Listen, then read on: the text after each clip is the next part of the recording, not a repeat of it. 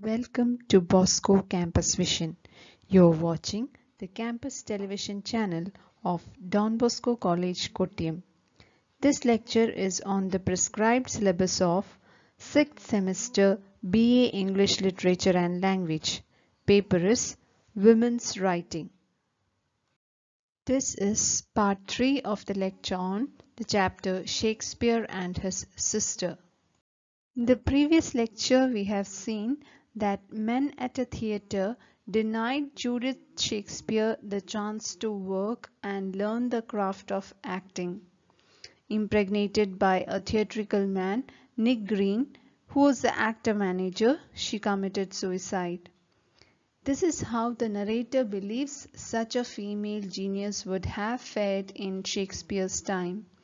However, she agrees with the bishop that no women of the time would have had such genius, for genius like Shakespeare's is not born among laboring, uneducated, servile people.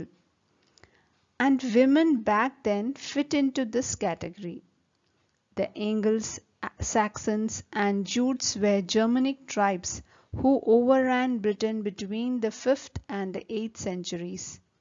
Saxons was a general term used to refer to all the German invaders.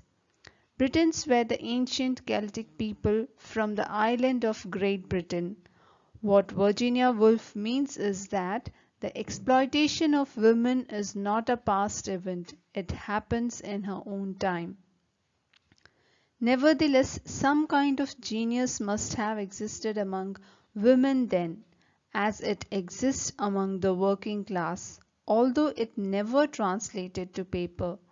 According to Professor Trevelyan, who is George Macaulay Trevelyan, English historian who rejected the scientific approach to history in favor of a more humanistic and literary approach.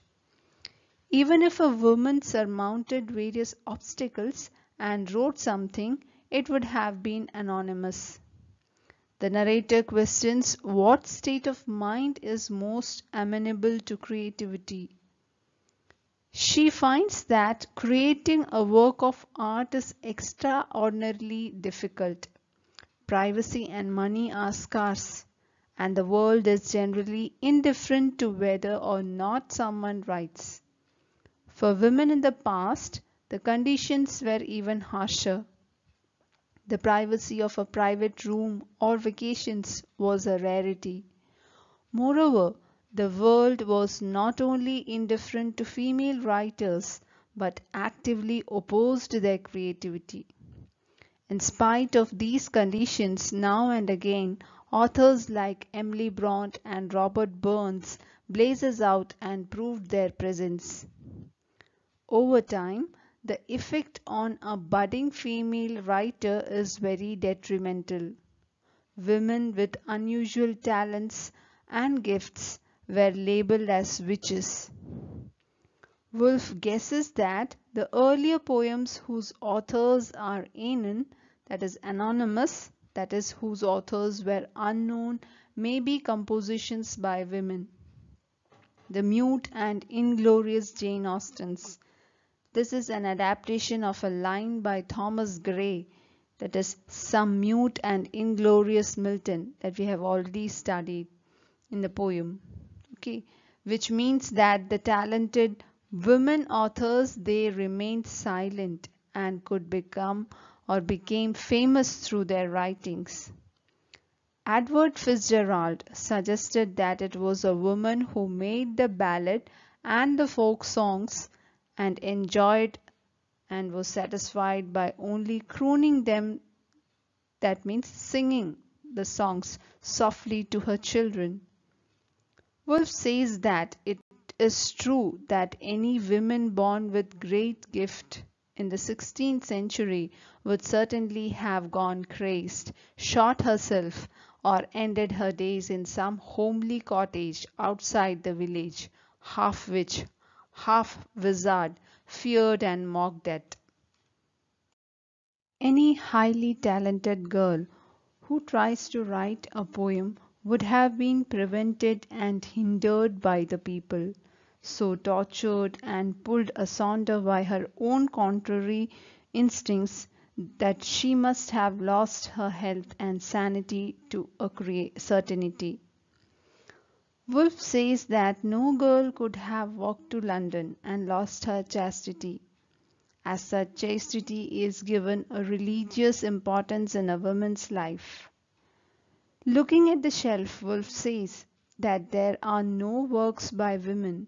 Even if she had written something, her work would have gone unsigned.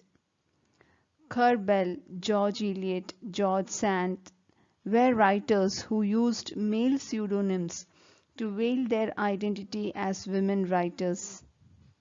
Pericles, an Athenian general and statesman who became supreme leader of Athenian democracy, said that the chief glory of a woman is not to be talked of. Anonymity runs in their blood, and they still desire to veil their identity. Virginia Woolf satirically mentions man's instinctive desire for fame and ownership as "Sachem est a moi" means.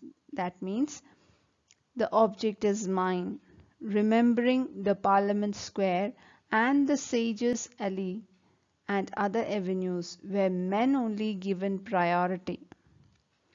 So Woolf says that in the 16th century, the woman born with a gift of poetry writing was an unhappy woman with strife or conflict against herself. Then what about the state of mind that is most favorable mindset for the act of creation? Do the given exercise and submit on time. Thank you.